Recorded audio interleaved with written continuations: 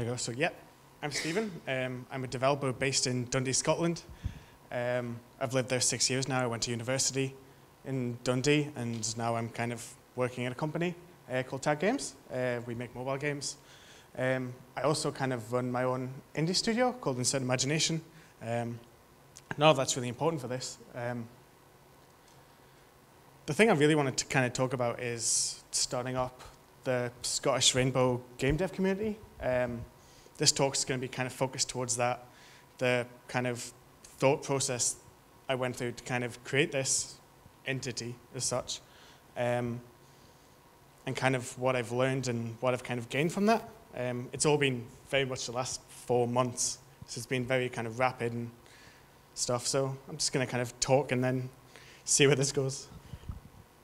So there's a huge game development scene in Scotland, and we've got a huge kind of pedigree almost.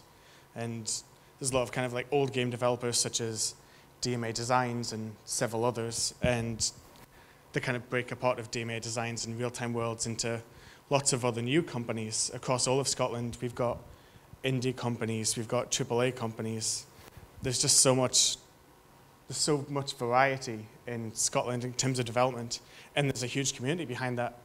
The Scottish Games Network Facebook group has over 2,000 members, which is fantastic. It's good to see a really passionate kind of, the way I'm going to use is audience, that's not really what I'm thinking of.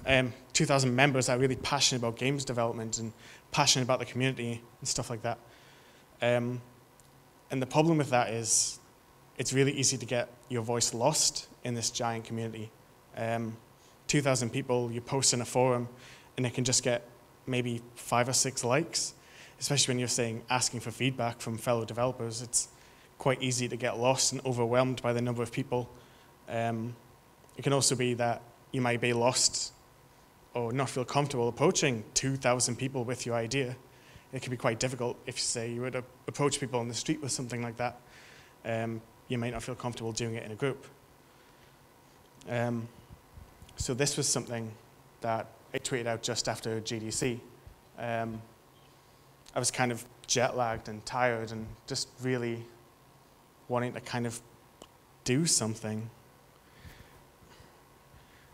This all kind of came about from going to several LGBT meetups at GDC, and they were great. I had an amazing time, but it was very focused on the locale of the area. It was very much American issues and stuff like that, and I feel like that I didn't feel represented there. I didn't feel like, as a Scottish developer, I felt like I had a voice there. And this was very much about being able to create a voice for Scottish developers, myself included, at this kind of environment. And not to be critical of anything that went on at GDC, again, it was all amazing. It all kind of came from several talks with friends and colleagues, both European and American, about how they view game dev and stuff. It was just kind of wanting to find a community in Scotland that was smaller and actually feel more represented by that community.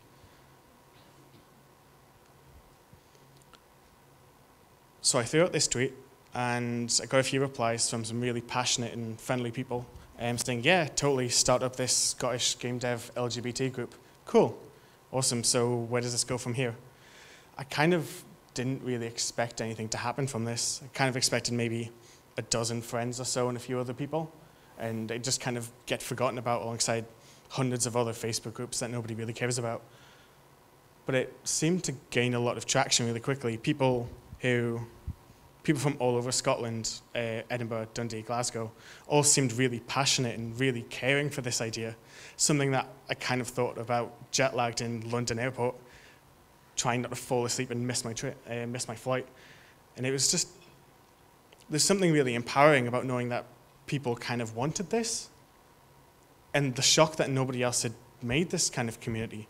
Like, you kind of find development communities for like every country and every city and stuff like that, but there hadn't been a Scottish LGBT group, and we were all really surprised by that. So then it was about figuring out what we wanted to kind of do from this and where we go now. The first thing I kind of did was kind of gauge what people's interests were and what they wanted to kind of see from this. Did people want to have meetups? Did people want to do formal presentations, a bit like this? Did people want to do game jams? And overwhelmingly, people said, why don't we just be really casual, get like a casual meetup going? And we managed to get something together in Dundee over a month ago now. And surprisingly, there was quite a decent turnout. I booked space for about 16 people in a bar, and we kind of filled that area and overflowed into some graduation showcase area, which we shouldn't have been in. It was quite nice in that regard. But it was nice to see these faces I'd never seen before, people who identified like I did, and were still really passionate about game development. And it was almost as if I'd brought a community. It sounds really like, how do I want to say this? I feel like I brought out a community, but that's not really, I'm not putting like kind of anything on my shoulders. I feel like all I did was just create a group, and I'm hoping people kind of run with it. This is really incoherent. I'm really sorry about this. So really, I just wanted to create a friendly and nice atmosphere and group where people didn't feel like they were losing their voice, where they could discuss and be open about work and what they wanted to do, and university students and actual game developers, whether they were indie or AAA, and just make it completely open, and to allies as well, and to actually bring something from people from that might not feel represented by just a Scottish game development group, that might have felt overwhelmed by a gigantic LGBT game dev group, which, again, there are several, but again, your voice can be lost amongst 2,000 people.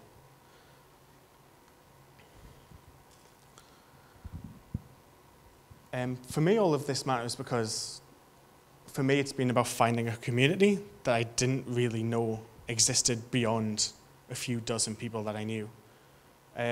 Last count, which was Wednesday, was that there was about 100 people in this group, and that's a good chunk more than I expected in this community. It's still very casual, it's still very early days and stuff, but I'm hoping we can create some, not a movement as such, but actually be able to kind of collaborate with ideas and start game jams and get collaboration, and whether there's jobs going in companies to encourage employers to hire from the LGBT community within Scotland rather than just going through normal channels as they do. And kind of trying to find where we go from here. It's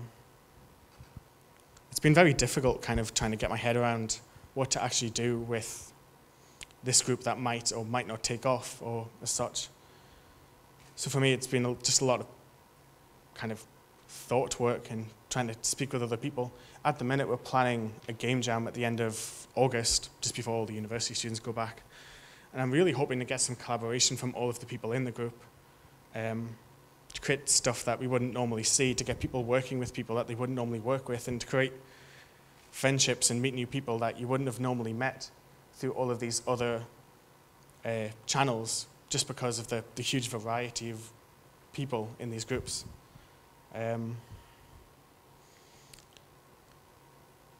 So yeah, kind of talking about what I'm hoping to achieve from this. This quote kind of comes up every time I'm wanting to do some sort of presentation on something. I feel like creating this group has allowed me to kind of surround myself with people of similar mindsets, of similar interests. And I think this is quite applicable to anyone who works in any creative industry or any tech industry. Surround yourself with people who are going to empower you and make you feel good. And if someone's going to make you feel like shit, then they're not worth it. And that's true for life and true for development and work and stuff like that. You should always kind of be happy and enjoy your work and enjoy what you're doing, and surround yourself with people who also enjoy what they're doing and enjoy your work, and yeah. So I really hope that the Scottish Rainbow Dev Group is the start of something eventually bigger, bigger than where I want to take it, bigger than what I'm expecting, but I don't really know. It's early days. I'm hoping to just have fun and build a community of fresh, happy-faced people, and we'll see kind of what happens there. thank you, everyone, for listening to this incoherence for the last few minutes.